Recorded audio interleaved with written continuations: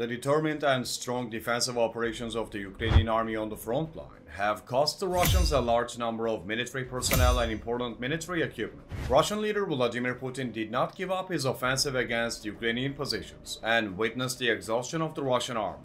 In more than 2 years of war, Russia has lost more than 450,000 military personnel. Russia continues to lose power on Ukrainian territory day by day.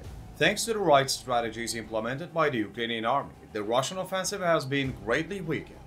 The Ukrainian army is strengthening its defense blocks and developing new strategies. Ukraine's clever plans are catching the Russians by surprise. It was confirmed by Ozillo that the Russian army has lost 920 military personnel on the front line in the past day. The Russians continue to lose to the Ukrainian army by making wrong decisions on the front line. In addition, important Russian commanders were neutralized by Ukraine. We will continue to report the losses of military personnel and equipment of the Russian army on a daily basis.